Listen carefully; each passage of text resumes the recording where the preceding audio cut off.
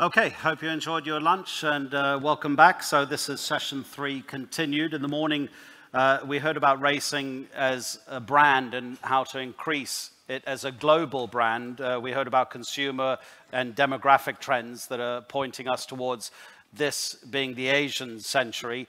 And then we heard about how to expand racing's fan base, both by making award-winning television, which ITV Sport has done with its coverage of the Grand National in the UK last year, also with new technology. I particularly liked the 360-degree helmet cam that Una Chan was showing us about. And of course, we heard about esports.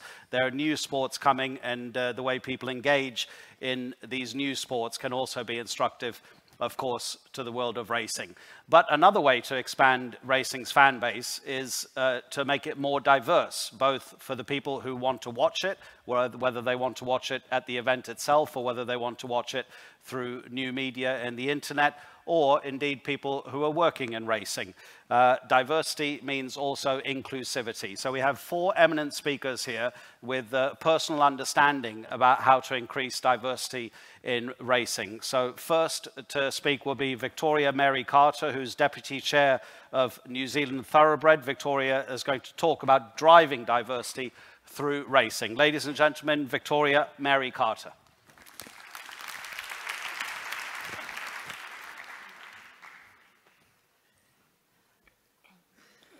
Hello.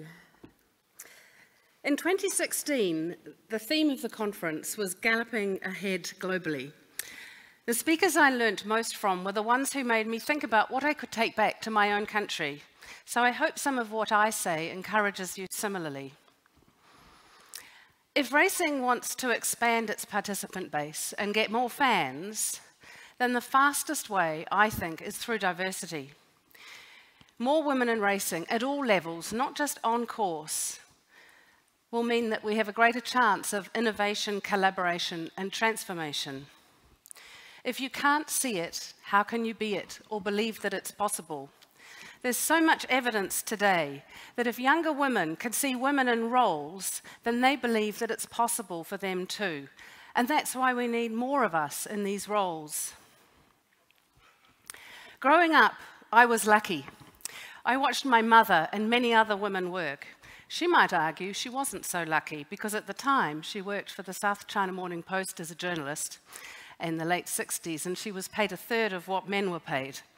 Fortunately, equal pay is a little bit more of a norm now, but that's another speech entirely.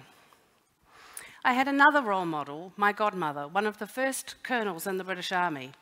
I had lots of role models, and some of the women my mother knew, or the extraordinary women that she interviewed, clever women, successful women, good women, but because she took me to work with her in the holidays, I saw other women working, and it never occurred to me that I wouldn't have the same chance.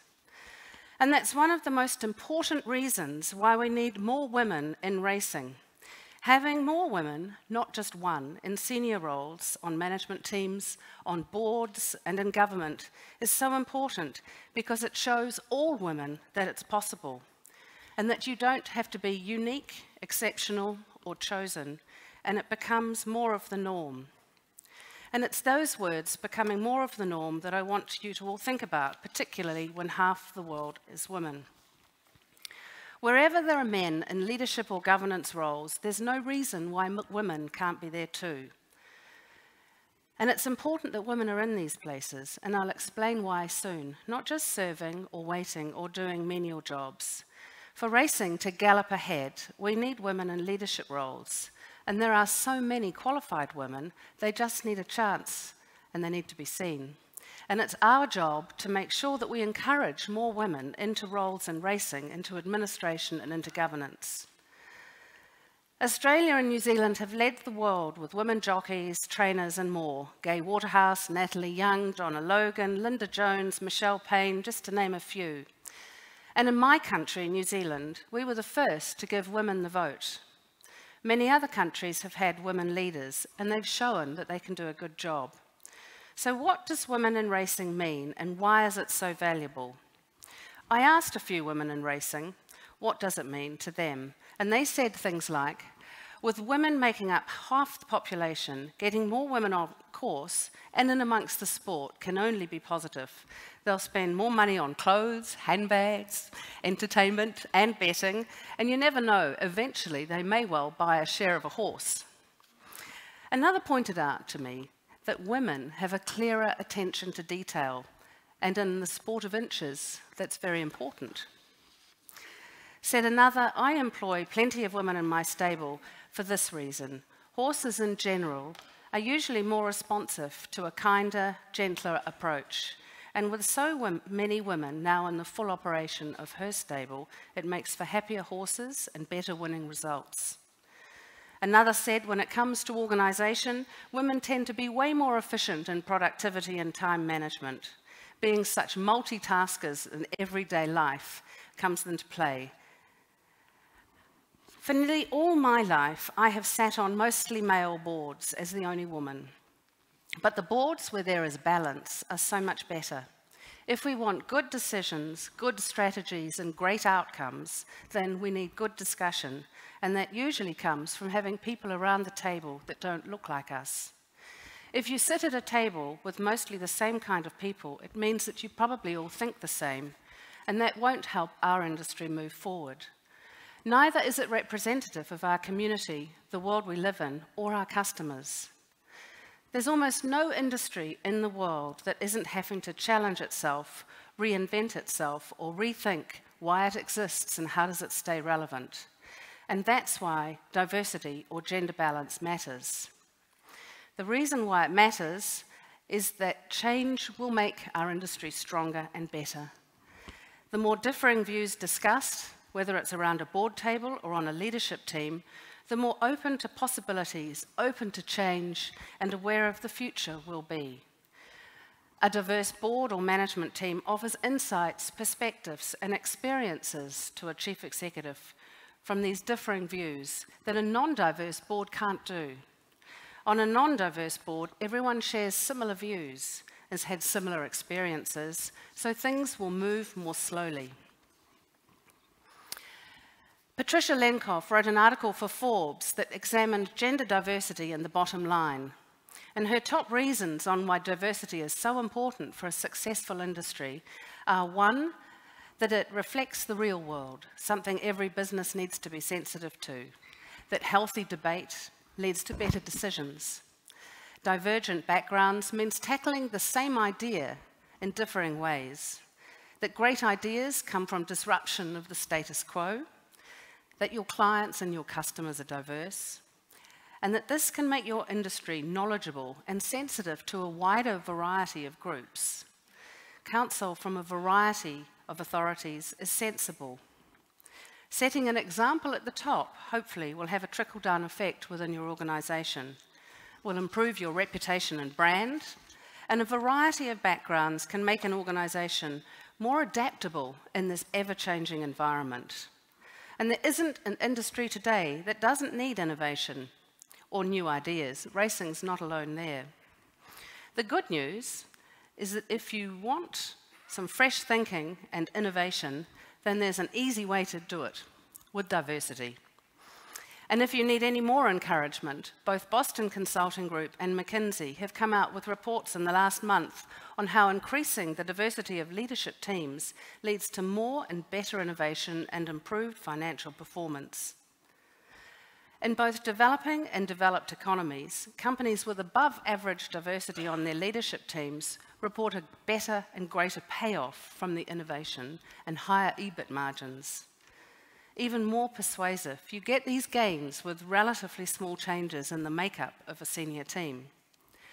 People with different backgrounds and experiences often see the same problem in different ways, and they come up with different solutions, increasing the odds that one of those solutions will be a hit. And in this fast-changing environment, such responsiveness leaves companies better positioned to adapt. But if you want innovation, it's only when women occupy a significant share of management positions that the innovation premium becomes evident. Innovation revenues kick in when more than 20% of management are female. companies in the top 20% of financial performance have more women in their leadership team, nearly 20% more than those in the bottom 20% of financial performance. The biggest takeaway from the study, a strong and statistically significant correlation between the diversity of management teams and overall innovation. Companies that report above average diversity on their management teams report innovation revenue that's a lot higher than companies with below average leadership, 45% of total revenue versus 26%. And the companies in the top 20% of financial revenue have more women in their leadership team, nearly 20% more than those in the bottom 20%. Many organisations have long-established culture with a homogenous leadership team, primarily older men who rise through the ranks of their company. To foster diverse viewpoints and perspectives, you need to be proactive with internal changes that go far beyond the hiring process. We need to approach diversity as we would any other business imperative. We need CEOs to own the agenda and visibly lead it. And success requires accurately assessing the company's starting point, establishing specific goals, creating a roadmap with milestones and clear accountability, identifying the target, how fast you want to achieve it, how will you implement it, and what are the consequences if the initiative falls short. Adding one woman won't make that difference to get innovation. BCG notes that there are 5 other environmental factors which help amplify diversity's impact, and some of these are somewhat obvious, and some of them link to the speakers we heard this morning. One of them is participative leadership behaviour. When managers genuinely listen to employee suggestions and make use of them, diversity's benefits multiply. Swarovski, the Austrian manufacturer of cut crystal, uses what it calls nudges to remind executives that their meetings will be more productive if attendees actively participate instead of deferring to those who are more senior. And the nudges take different forms, including signs in hallways and whiteboard reminders in conference rooms. Then there's openness to cognitive diversity. This describes a dynamic in which employees feel free to speak their mind. The German cable company Unity Media encourages opposing ideas and constructive conflict in discussions amongst peers and between employees and managers. A culture where change starts with a question, not a decision. For example, what if we did ... And then there's strategic priority. France's Airbus Group, whose Balance for Business initiative aimed at increasing gender diversity at the largely male aeronautics company, has been endorsed by the top executive team. Frequent interpersonal communication. When companies find ways to encourage different people with different backgrounds to chat to each other, it provides a creative spark and bolsters innovation. Think of Google's cafes, which allow for spontaneous conversations amongst people with different educational, work, and nationalities, as well as those with vastly different levels of experience. And then there's equal employment practices. There's nothing new or complicated about that, but it's still not universal. Some companies are further ahead than others. The US apparel group Gap has eliminated the pay differences between its male and female employees.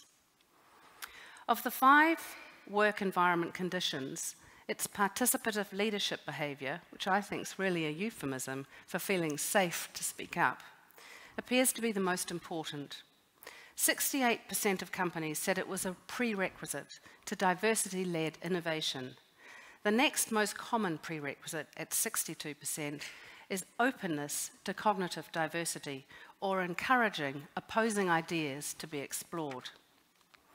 So if we want more women to participate in racing and to expand the fan base, my challenge is to look at the people in our meetings and in our teams, and if they all look a bit the same, then question, how can we get the other 50% involved? And then we'll create more innovation. And in that vein, and since we're also a sport, I want to salute Formula One Grand Prix, who for decades have had the practice of employing grid girls, and who made the decision to stop it because, quote, This custom doesn't resonate with our broad values and was at odds with modern-day societal norms. These changes are taking place because global businesses are making a considered choice about how women should be valued and portrayed in their sport in 2018. A business example that I stumbled on was Toyota, who have recognized this, with President Toyota shuffling top management to tackle what the automaker calls a now or never competition about surviving or dying in this new era. As mobility changes, Toyota says, quote, "A crucial battle has begun, not one about winning or losing, but one about surviving or dying." Toyota then made big changes to its management team. The president said, "We need to have people who understand the workplace well enough to lead with quick judgment, quick decisions, and quick action." So he introduced a gender and nationality diversity. Chika Kako was Toyota's first female engineer and is now the company's top-ranked woman. She hopes being in the leadership team will encourage more women to pursue careers in the old-guard Japanese automaker and enrich internal debate. Toyota significantly wants to have a woman's view of its business. They also appointed a new CEO, an ex-banker, Fukutomi-san, who said, quote, "I was told to blow a new wind from outside and quicken the pace of change." It's time for racing to show that it's not an older man's sport, but to live up to contemporary needs. This will require change, but it will mean that racing is strong and relevant tomorrow. So to end, I'm going to go back to where some of us began our education, at kindergarten. This is a slide that's on many walls of many kindergartens all over the world, and it reminds me a little bit of conferences like this. We come together, different individuals from different countries, valuing each other regardless of our skin, our sex, our intellect, our talent, or years, to share ideas and information. For racing to expand its participant base, it will be by valuing the differences that we all can bring to the table, by collaborating, by innovating, and then transforming. That's what's going to ensure racing's future. Thank you for listening.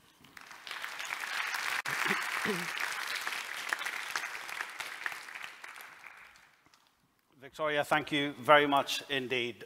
Next to speak, we have Susannah Gill. Susannah is Director of External Affairs at Arena Racing Company. She's also a member of the Diversity in Racing Steering Group in Great Britain and a council member of Women in Racing in Britain. Her topic is British racing's commitment to diversity and inclusion. Susannah, please.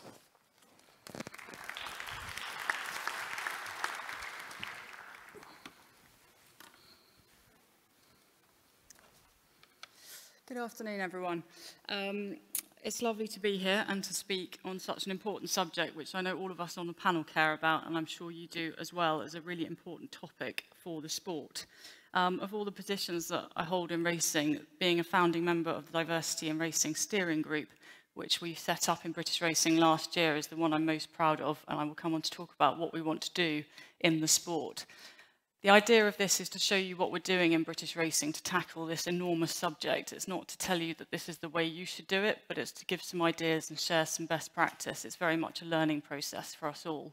The areas that I'll cover in detail are what British racing currently looks like in terms of what we're doing in strategy of diversity, how we're addressing the subject, how we're developing a coherent plan, and what we'll do with the next steps of the plan. So just a quick snapshot of what British racing looks like to set the scene. We've got a really good news story. The sport is growing. We've got 6 million people coming racing every year. We sit behind football as the second most attended sport. We've got a healthy number of young people coming racing, and that number continues to grow each year. We've got some brilliant TV coverage across 3 channels, as we heard earlier, award-winning ITV and superb channels in At the Races and Racing UK. We continue to attract, have high prize money, 160 million a year and growing, and continue to attract the best horses in training with some of our feature meetings and festivals. We have also last year reformed the levy, which means we're now capturing revenues from online, which is helping build a more constructive relationship with betting operators after years of sometimes having a difficult relationship. And in short, you know, we have an enormous national, international footprint, and I'm sure all of you there recognise those scenes that are up on the screen as scenes that do go around the world every year. However, we also have a challenge. Like every nation that has racing in its jurisdiction, we are constantly trying to remain relevant. And a good example of this is a survey that was done by YouGov at the beginning of the year, which asked sports fans what sports they found most boring and most exciting. And I suppose the good news is British racing was 7th, but we did have 52% of people finding it quite or very boring versus 25% finding it exciting. And that really touches on everything that we would discuss today and all the themes of how you make the sport relevant in a modern era. It touches on all of the issues that we're discussing. And certainly diversity is part of answering the question. In terms of the strategy for British racing, this is a slide stolen from the BHA in terms of how we as stakeholders are working together in the virtuous circle of revenue, reputation and relevance, which I'm sure is a circle being used in other jurisdictions because it's key to maintaining the future of the sport. And again, diversity and inclusion fits into that absolutely at its heart. The good news is we have a lot of natural diversity in British racing, and I'm sure this is the same in other jurisdictions. We've got 85,000 people, 85,000 people either directly or indirectly employed in the industry. Horseman covers a broad range of jobs and incomes for people. We have racecourse staff that really come in all colours and creeds and ages.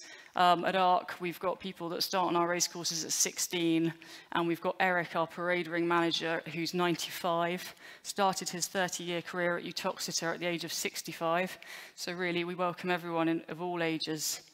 We have also management and administration, Weatherby's, BHA, various roles that need to be filled, as well as the sales side and bloodstock side of the industry, which is enormous. If you look at racing, equine, welfare and care, you've got vets, farriers and charities, and indeed human care is taken just as seriously with the Injured Jockeys Fund, Racing Welfare, and a host of excellent community-based charities that work with racecourses and others in the sport. Hospitality is a vast employer on race days. At ARC uses sort of 300-400 casual staff members each year for our big festivals. And then there's all the related industries that wouldn't really be in their present form if it wasn't for racing, from betting, journalism, fashion, millinery. And a lot of these roles are all advertised centrally on a careers in racing website, so we're helping to try and get people into the sport. However, we have some challenges. Again, I'm sure other nations do too. We are still perceived in Britain as a white man's rich sport, and yet the great irony is we are reliant on so many people that are not white, rich, or men. We, particularly in the management of racing, are still very white, predominantly male and middle-aged, and you have to question if those people are the people that can bring the innovation that we need to grow our sport. Racing staff has been a particular subject that we've focused on in recent years in Britain. Brexit has sort of brought it all closer to home, realising that we have 25% of staff that come from outside Great Britain, 11% from the European Economic Area and 13% from further afield. If we have any problems in a post-Brexit era with that, we're going to have even further staff shortages. So we've got to find a way of wanting to attract people to come and look after horses because it's an essential part of the industry. This year in Britain, we've had gender pay gap reporting since April. I think if anyone saw the coverage of that for most industries, there were some very stark numbers in terms of the difference between the top of industries, number of women in there versus men, and therefore what the pay gap was. Overall, the number was 18% for Great Britain. In racing, there was a 16% pay gap at the BHA, 21% at ARC, 3% at Jockey Club. However, lots of organisations in racing employ less than 250 people, so don't have to report that information yet.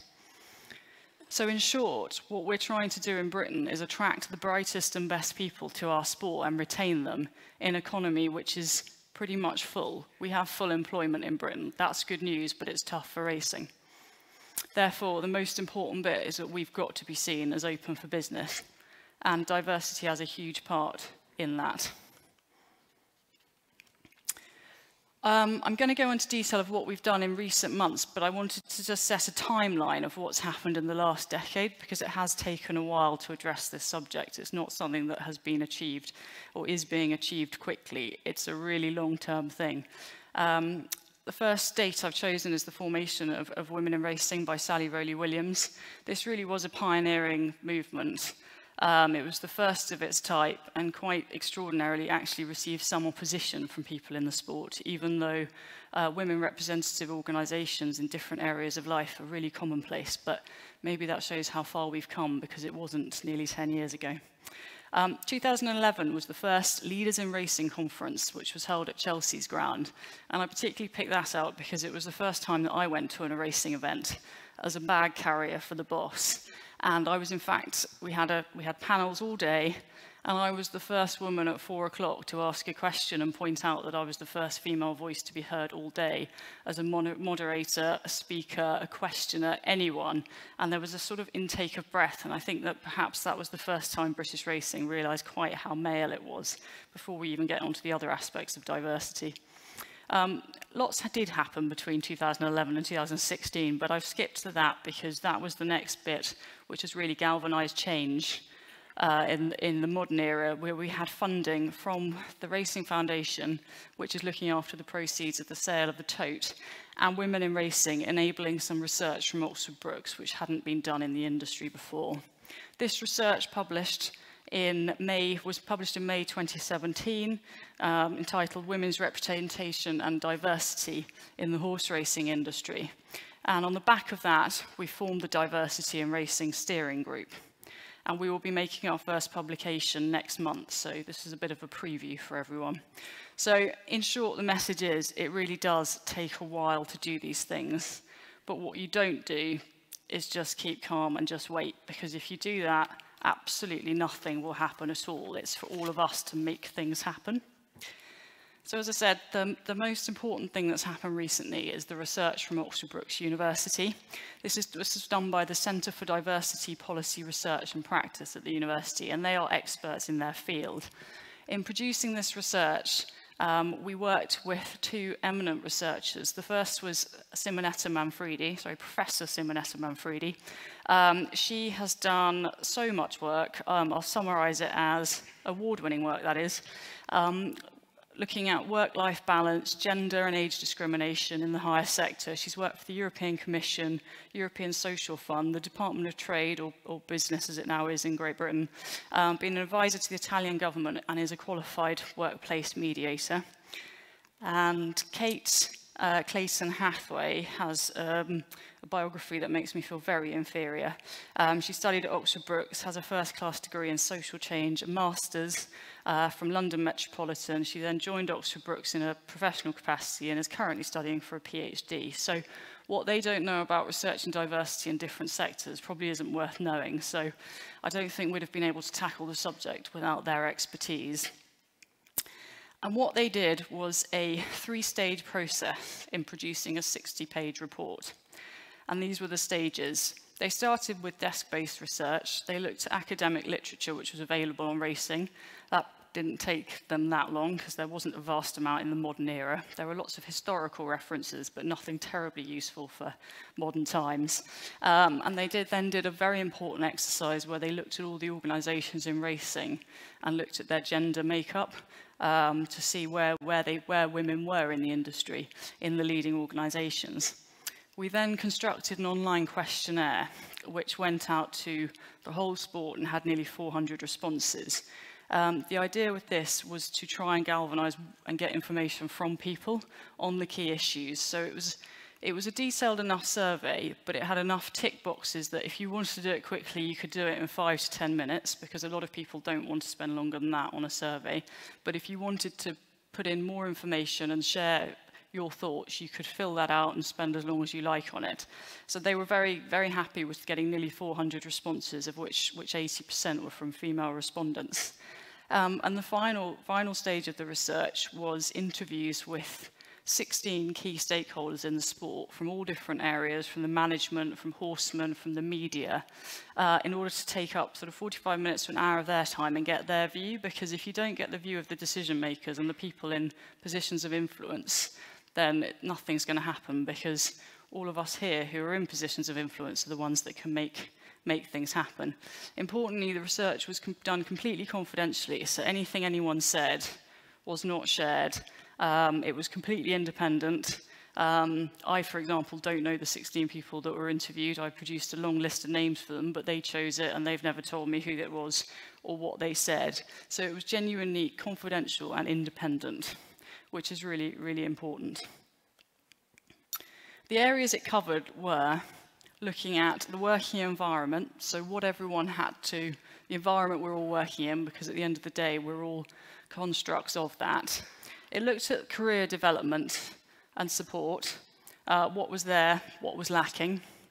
They developed the research into looking at where women were in senior positions on boards and where they were in the industry. And then they looked very specifically at career areas, so that there was a small chapter on each area. So if you were a jockey and you wanted to see what they thought about jockeys, you could go to that without having to read the whole report, because if you produce a 60-page report, the chance that anyone reads the whole thing is very, very small. So the whole point was it was meant to be user-friendly research. And this was a quote which I think kind of sums it up really for racing from a female participant, about it being a lifestyle. And I think that's the same in every country. And it means people are very loyal to their sport, but it does make change hard. And that's certainly what they found with the research. Some of the key findings was it was a rapidly evolving industry. There were staff shortages and a lot of complex careers that all intermingle with each other, but are all quite independent. And it's quite hard to navigate your way through that if you don't have someone helping you and you're finding your way in for the first time. There are progressive thinkers, but there's also a lot of inward, conservative and traditional thinking, particularly of some male dominator with powerful stereotypes. British racing tends to have a habit of saying no too much. Work-life balance was a challenge. Particularly, there was a banter culture. That was found particularly in stable yards.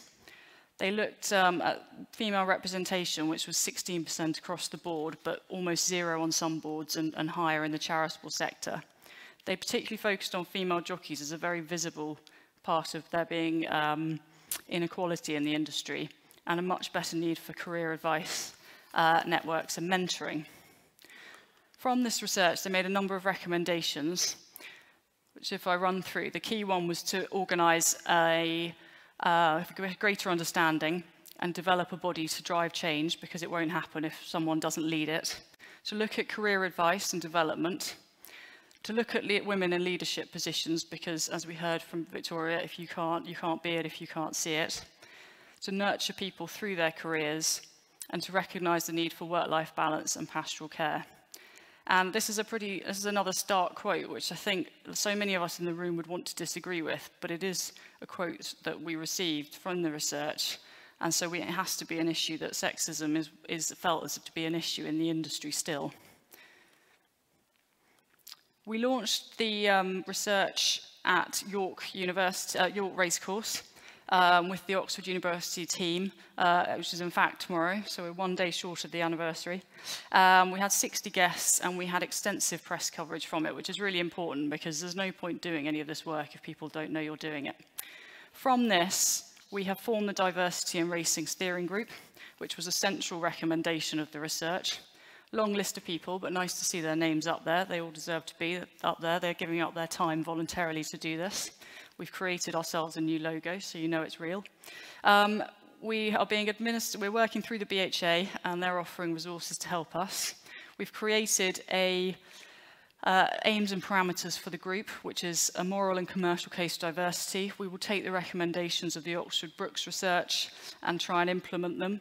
And we want to lead, consult and advise, but what the group can't do is set policy or enforce policy.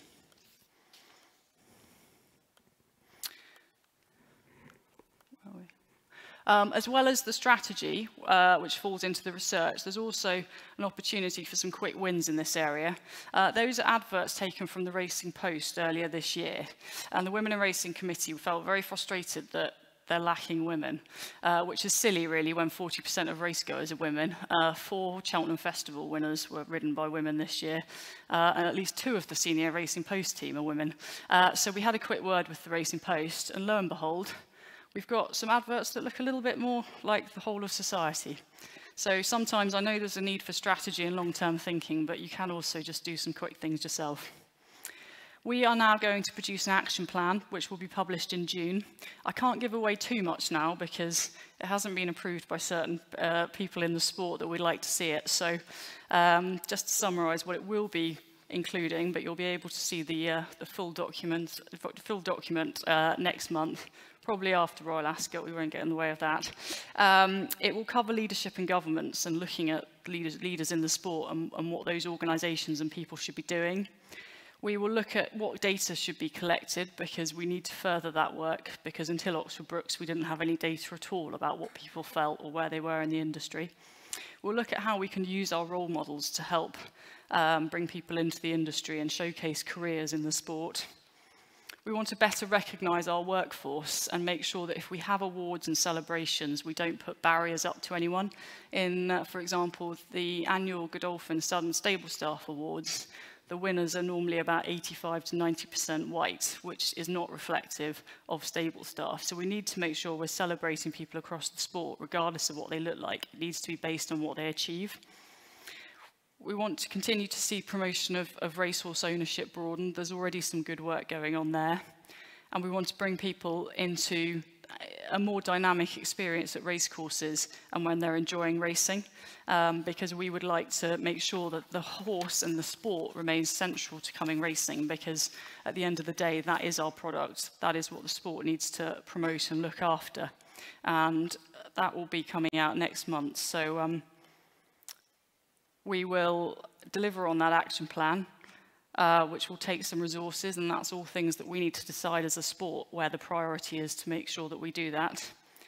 We want to ensure that we'll do annual updates to hold the sport and all of us in the sport to account to make sure we get things done. And we want to stay true to the central vision of making sure that everyone in racing feels welcome and wants to come racing and can build a career in it, so it's inclusive for all. Thank you for listening. Time to kick back and discuss.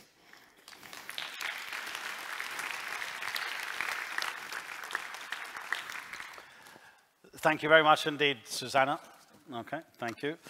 Our next speaker is Client Development PR Manager at Fasig Tipton. Anna Seitz Ciannello is going to speak to us. Well, the title is there. It is.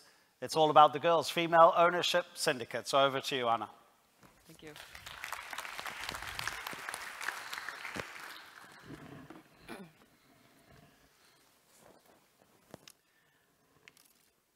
Thank you to the Asian Racing Conference for inviting me to speak today. It's an absolute honor to be here, especially with these amazing women I'm on the panel with, and I'm excited to share my story with you all today.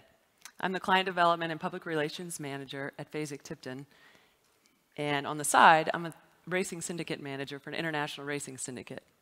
I thought I would begin by telling you a bit about my background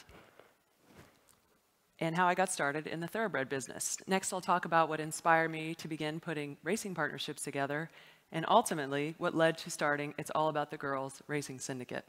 Then I'll discuss the impetus behind taking my syndicate to an international level with my good friend Legs Lawler in Australia, which led to campaigning a champion filly Global Glamour. And finally, I'll touch on where I'm hoping that my syndicates were heading and how female ownership has opened up a new market for racing. I grew up on my family's Brookdale farm in Versailles, Kentucky. Brookdale was the home of leading sires Deputy Minister, Forest Wildcat, Crafty Prospector, sire of 2001 Japanese champion older horse Agnes Digital, among others, and is also the birthplace of 2012 Kentucky Derby winner I'll Have Another, who currently stands in Japan. We also fold out the champion older stayer, an old fan favorite, California Memory. Ever since I was a little girl, my summers were spent working on my dad's farm, and I gained a lot of hands-on experience. I think this was important for me as it gave me a great appreciation for the horses and the knowledge of the animal. During my college years, I would come home for summer break, and that's when I started doing more office-related work on the farm. This is when I learned more about the business side of operating a breeding farm, as well as the thoroughbred industry in general. And I remember the moment I decided, this is a really cool industry, and I'm going to do this for a living. After graduating from the University of Notre Dame, I spent some time in Europe, Canada, New Zealand, and Australia, where I worked for different farms and sales companies to get a better education. It was terrific, and I met some wonderful people during my travels, connections of whom I still work with and now own horses with today. When I returned to the United States, I was lucky to land a job with 7-time Eclipse Award-winning trainer Todd Pletcher, where I would stay for 4 years. The racetrack was such a different pace from the farm life, and I just loved the excitement. Todd had a lot of high-profile owners, and that's where I got my introduction to dealing with the owners and learning how to communicate with so many different personalities, which would serve me well in my next role at Fasig Tipton, but especially in my racing syndicates. Another benefit of working for Mr. Pletcher is that I got to be around some of the best horses in the country. It was exhilarating to win so many races, and I knew that one day I would want to experience the feeling from an owner's perspective. I just had to.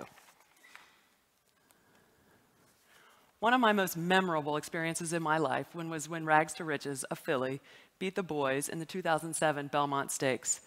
I was lucky to pony her every morning on the racetrack and spend a lot of time with this amazing filly. She was very popular and had so many fans, many of whom I noticed were female. They would send letters to the filly, gift baskets, carrots, presents. I couldn't believe it. I was put in charge of responding to all of her fanfare. And it was amazing to see how many of these women that connected with this filly, they were female. How many people were females? They didn't own her, they never met her, they just felt like they could relate to her, and I thought that was pretty special. In 2008, I contacted the Lexington-based auction house, Fasig Tipton, and they offered me a sales and marketing position, which is where I still am today. This was a very exciting time for the company, as it had recently been purchased by Dubai Synergy Investments, and it was going through some major changes. I was also at the time the only female in the United States to be hired to a sales position by a thoroughbred auction company, which was a little daunting, but also very exciting. One thing the new management team wanted to really focus on was new owner management. New owner development. In 2010, we launched the Fasig Tipton Racing Club.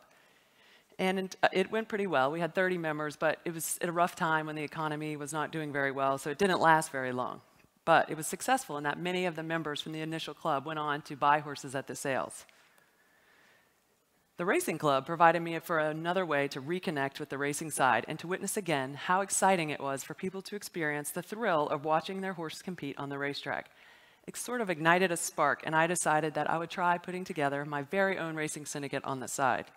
I was just dying to own, or at least partly own, my very own racehorse. So I called about 20 of my friends, males and females, from college, from the horse business, and I asked everybody to pitch in a little bit of money. We bought a little bay filly for $20,000. We named her I'm Already Sexy, and we ended up making $750,000 on the racetrack with her. She won multiple graded stakes races. She took us all over the country. She took us to some of the best tracks, and it was just an absolutely amazing experience, and we had so much fun. She had a lot of fans, and we received a lot of publicity. We weren't a bunch of millionaires. We were just a bunch of young, enthusiastic people owning a racehorse, having fun, and I think a lot of people could relate to us and wanted to do the same thing. You could pretty much say I was hooked from there on out to ownership because of I'm Already Sexy.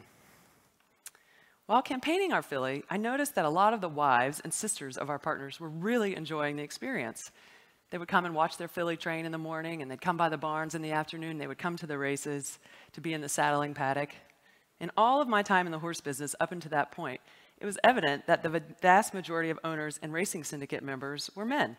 I knew that there were a lot of women who loved the horses and the excitement and the pageantry, but they were, in large part, missing from the ownership side, except for a few select female owners. It seemed to me that there was an enormous market that the industry had yet to tap into, and that was women. In 2013, I reached out to a female equine lawyer, and she helped me draft an operating agreement, and It's All About the Girls, an all-female racing syndicate, was born in the United States. Since I realized we were extremely lucky with our first syndicate, and I understood most racehorses are not going to make a profit, I really tried to emphasize the social aspect of our syndicates.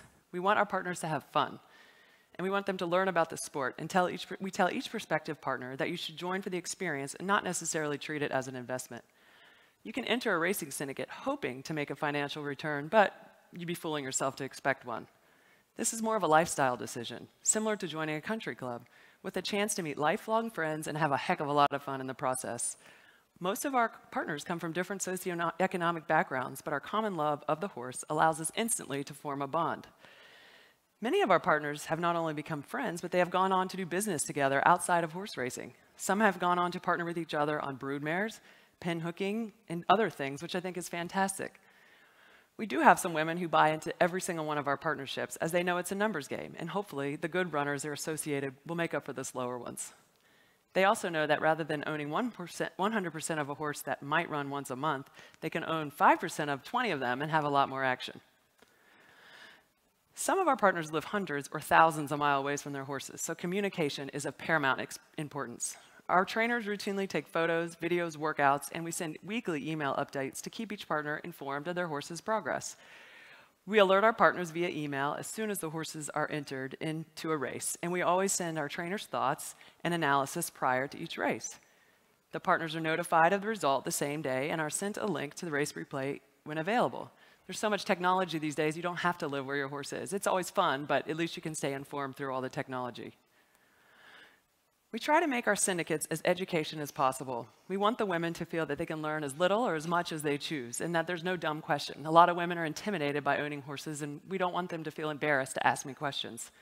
Since day one, we have encouraged our prospective partners to come to the sale when we are shopping for our future racing prospect. We're heading to Maryland right after this weekend to stop for 2 new fillies, and a lot of the women are going to be joining us. We feel that the partners who are involved in the entire process really gain an attachment to the horse, and the more they learn, the more they will get out of the experience. We ask for suggestions for names for each new acquisition, with the name eventually coming down to a vote. We only buy fillies, and each filly is sold at the conclusion of their racing career, which is also determined by a group vote. We try to let the women be involved in some of the major decisions. Since many of these horses will run fewer than 10 times a year, you have to find occasions to get together that do not necessarily center around your horse running. I try to align ourselves with sponsors to enhance the experience and create more value for our syndicate members. We schedule various social functions at different venues, and our sponsors really make these functions economical. For instance, we have a wine and champagne sponsor who supplies the alcohol at our parties in the United States, and everyone knows how much women love to drink champagne. Another sponsor, ExpressBet, which is an advanced deposit wagering website owned by the Stronach Group, arranges a suite for us at the races every year. So we can enjoy a nice afternoon at the races while they educate us on how to bet and give out free racing programs. It's wonderful, and the women get to learn a different side of the sport. My friend and local chef gets Whole Foods' supermarket to sponsor the food at our brunches. We did one on the backside of Churchill Downs on Kentucky Derby Day. Although it's always fun when your horse is actually running, it's just a minute or two, so we try to make the whole day out of it. It's all about the experience you are trying to offer or create. If your horse doesn't run well, the partners don't necessarily remember that, but they do remember spending several hours standing outside the barn at a brunch, laughing and drinking champagne with their friends right in front of their horse's stall. We also piggyback off of the sales by doing joint cocktail parties with Fasig, Tipton, Magic Millions, Arcana, and Goffs. And it's a nice way for the sales companies to give back and help us as well. We have brunches and dinners sponsored by Whole Foods at our house on Brooktail Farm, where we get to walk around and show the partners the foals and yearlings and teach them about the whole business. They just love being up close and petting the horses and having a real connection with them. We found that they enjoy learning about the business and the horses, and these relationship-building opportunities are just as valuable as watching your horse cross the wire first. We invite all the partners to our different functions, regardless of which horse they are involved with. I've noticed that the women come into the winner's circle even if they are not involved in that particular horse, and I love to see them celebrating together, supporting each other. Owning a horse by yourself is great, but sharing it on race day with 20, 30, or even 40 of your friends is even better. We have a lot of wealthy women who used to own horses 100% by themselves or with their husbands, but then they joined It's All About the Girls, and they realized this is a lot more fun to do it with a bunch of women, and so that's pretty cool to see they've joined us. According to the U.S. Jockey Club Thoroughbred Owner View website, it's listing 68 syndicates in operation in the United States. I didn't want to be just another syndicate, and I knew I had to do something new and innovative to reach a different demographic. The concept of an all-female horse racing syndicate was an original idea, and we received a lot of publicity because of it. However, how are we going to continue to grow our syndicate in such a crowded marketplace? My role with Fasig Tipton was changing in that I was traveling abroad quite a bit and promoting our sales and recruiting buyers. I was always impressed by the Australian people and their passion for the sport. It seemed that the horse racing and breeding business was very robust and strong. I knew how popular syndicates were in Australia, and while traveling to the Magic Millions yearling sale on the Gold Coast about 4 years ago, I ran into a friend of mine, Elaine Legs Lawler, the director at Goff's auction house in Ireland. I told Legs about my all-female syndicates in the United States, and we instantly decided to do the same in Australia. Legs lives half the year in Australia and half the year in Ireland, and she's very connected to the horse industry, especially in those two countries. So she and I reached out to all of our contacts worldwide about our new syndicate and how we were about to form it. We called everybody we knew, and before you know it, we had 40 women from 7 countries involved in our first It's All About the Girls racing in Australia. We bought a nice little filly for $65,000, and it turned out to be Global Glamour. We sent her to the barn of Gay Waterhouse. Who else? She is now a multiple Group 1 and 2 winning champion 3-year-old mare. And this group of women have had the absolute time of their lives. This filly has earned more than $1.5 million and taken so many women to the races and to an absolute thrill. Now when partners from the US or from England want to come to Australia, they have a whole network of women that they can reach out to show them around and vice versa. Since then, we now have 3 fillies currently in Australia, and we have also started It's All About the Girls in Ireland with 2 fillies that we just started last year. The 2 fillies in Ireland are with Jessica Harrington, another extremely capable female trainer. We had our first runner there in Ireland 3 weeks ago. Her name is Chicas Amigas, or Girlfriends, and she beat the boys in a salty maiden race in a very impressive fashion. Jessie Harrington said she's going to run a listed stake this weekend, and if all goes well, on to Royal Ascot. Could you imagine the turnout of all these women at the races? We have a proven track record of picking successful runners, which is very important to remaining relevant, as people have a short-term memory in this industry. Winning races is a big part of the excitement, and you must have some success on the racetrack in order to keep partners coming back and to attract new owners. We do not solicit new members through advertising, as is illegal. We rely on referrals from current or past partners, and we communicate success on the racetrack via social media in order to generate new interest in future partnerships. The success of Global Glamour's partnership hasn't gone unnoticed, and we've been so fortunate to come across this phenomenal filly. She has generated so much press for our syndicate, and we get emails weekly from women eager to join the next partnership from all over the world.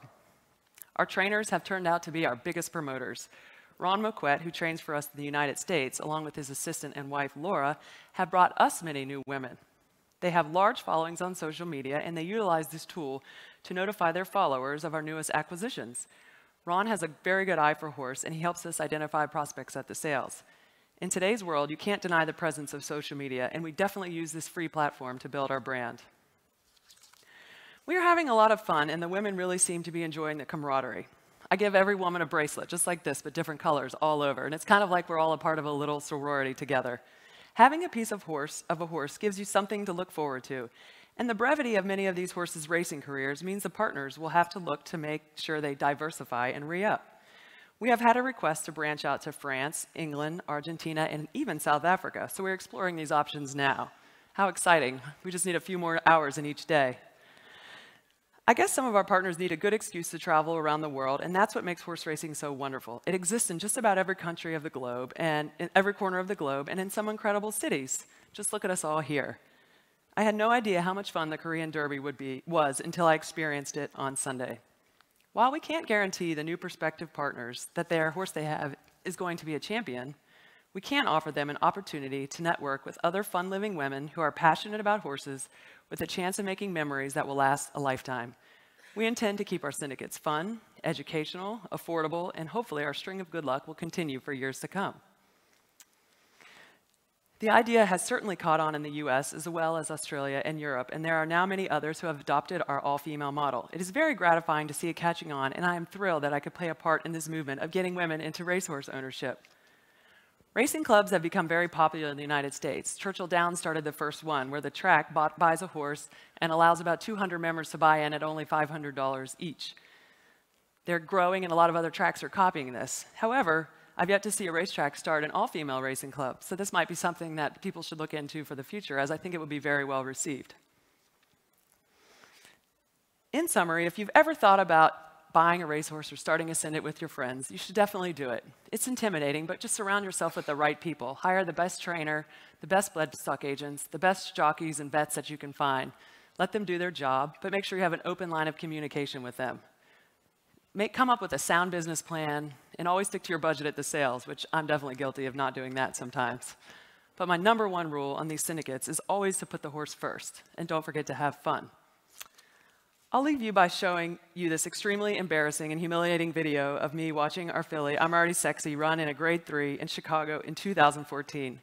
I was busy working a horse sale, so I couldn't attend the race, but my friend, who I did not know at the time, was watching me watch her.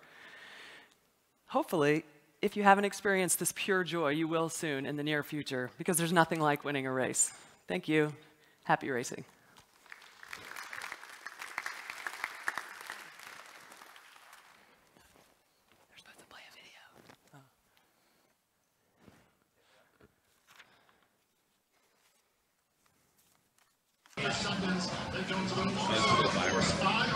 No excuse from here. Come on, Florent.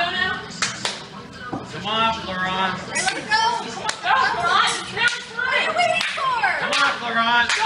Come on, Florent. Oh, sorry. She's going. She's going. Send her. Send her. Send her. Come on, Send her. Send her. Come on, Send her. Come on, Sexy. Send her. Come on, Let's have it. Come on, Sexy. Send her.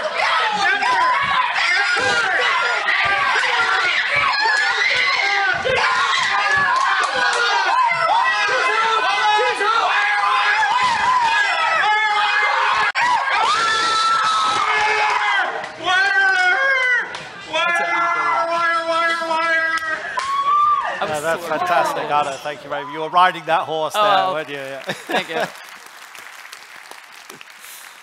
Anna, thank you very much indeed. Okay, so our fourth speaker, well, Susannah had mentioned about everybody should feel welcome in racing. So we're going to be a bit more specific. Megumi, your turn. Megumi Ichiyama is Chief of Staff from the Publicity Department at the Japan Racing Association. As you can see, they have a particular project to bring women to race courses. Thank you.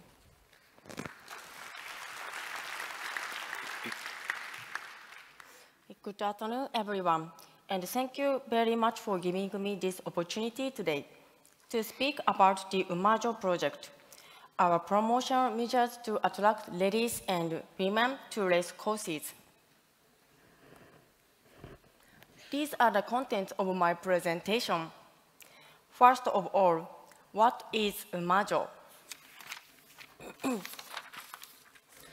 Umajo is a term created by JRA, combining the Japanese word uma, or horse, plus jo of josei, or women, to mean women who like horse racing. The Umajo project started in 2012. At that time, JRA was facing two serious concerns. One was declining turnover, and the other, aging racing funds. What then JRA focused on was the spreading of information and trends by ladies and women may possibly contribute to the expansion of our fan base. There have been cases in which something that seems to be associated with men gained popularity among young ladies, such as Cup girls, ladies who are great supporters of Hiroshima Toyo Cup, one of Japanese professional baseball teams. Yama girls, Yama meaning mountains, and ladies enjoying climbing mountains. And Sujo, Su is the abbreviation for sumo, and women who enjoy watching sumo wrestling. The number of female attendants now may only be a few. However, we believe this will not always be the case. I mean, we can change. If we could bring ladies and women to our race courses, we can revitalize the popularity of horse racing itself. Thus, we started the Umajo project to work on attracting ladies to race courses. By the way, could I ask all gentlemen one question? Have you ever had a hard time to understand women's feeling? I am sure many of you here have experienced a sense of desperation, that women's minds never be understandable. You may wonder what in the world I am talking about, but this is the key to our project. The Umajo project team consists solely of female officials in 20s and early 30s, which is the same generation and the same gender as our target. We did have various promotional measures for ladies before this project started in 2012. However, most of them were conducted by men only and did not last for long. We believe it is necessary to discuss what needs to be done to attract ladies to race courses through the eyes of same gender and same generation as our target. Our current team consists of about 30 female JRA officials from various sections. The first thing we did in this project was to research and recognize. The first thing we did in this project was to research and recognize the situation. When this project started in 2012, the number of female attendants per year was about 870,000, and it was only 40% of our total attendance. The public image of race course was still a place only for men. Therefore, even if women have interest in racing, it was very hard to say, I want to go racing in public. And there was not much guidance given to women at their first visit. According to the survey, the following feedbacks were reported. There were not enough space for ladies, and it was very uncomfortable. When I went to the race course with my female friends for the first time, nobody knows about racing, and we were completely at a loss. Based on that, our team spent a lot of time discussing what we need to do for ladies and decided to call our female horse racing fans Umajo. And we conducted various promotional events to show that women can also enjoy horse racing. We also set up an area exclusive for women within the race course. This area is what we call the Umajo spot, where we provided ladies and women with refreshment, relaxation, and racing information. The main reasons for establishing Umajo spot are to offer comfort to ladies and to give guidance to women coming to the race course for the first time. At the Umajo spot, concierge service is provided by the project team members. There are introductory brochures and ladies can enjoy backyard tours. We are there to provide support for ladies and women to have an enjoyable and comfortable time at the race courses, even if it was their first visit. Both the exterior and interior of the spot are decorated with very cute and lovely horse motifs to encourage ladies to post them and spread them through social media. We aim for greater customer satisfaction and repeating visit by providing complimentary refreshment, sales of original dessert, and hosting various workshops for ladies and women. This is the first Umajo spot set up at Tokyo Race Course in 2013.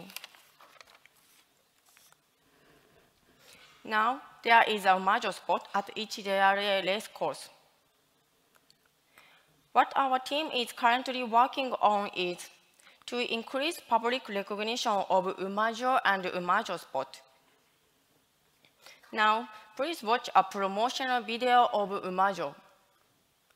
やっぱ馬かっこいいな。美月さん馬派ですよね。父ちゃんは人派です。じゃん。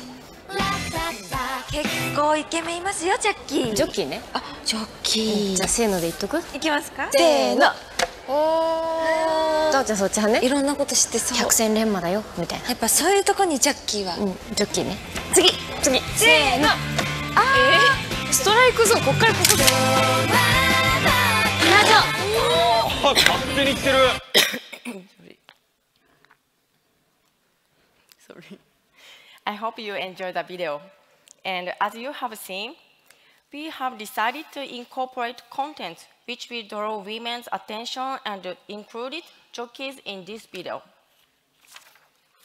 Besides the jockeys, we believe that it is significant to show a group of women enjoying a day at the races. Next, please look at the Umajo promotional poster graphic. We published these sort of graphics since we believe horse itself is another key factor to attract women. We always try not to emphasize the image of horse racing too much. These are the images in the brochure and the JRA official website targeting on women. We still feel that for women to go racing, there is a high hurdle to overcome. That's why we first focus on horses and jockeys rather than racing itself. We host various promotional events for women, and this year we opened a temporary Umajo spot store at shopping complexes. This is a photo on the opening day of a Umajo spot store last month at a big shopping mall in Shibuya, Tokyo. I believe that the word Umajo is being exposed to young women who knew nothing about racing and triggered their interest to the world of horse racing. Through these continuous efforts, the number of female attendants at racecourse has gradually increased. Last year, the female attendance reached over 1 million, an increase by more than 170,000 people from the start of this project. In concluding, I'd like to share the 3 key factors of this project. First, Umajo project is of the ladies, by the ladies, for the ladies. Second, listen to our fans. Third, keep doing. Ladies, they just want to have fun at race course as you think so. We are already there at the race course to make sure ladies are enjoying racing. We would keep attracting ladies and women from a female's point of view. This is the end of my presentation, and thank you for your time.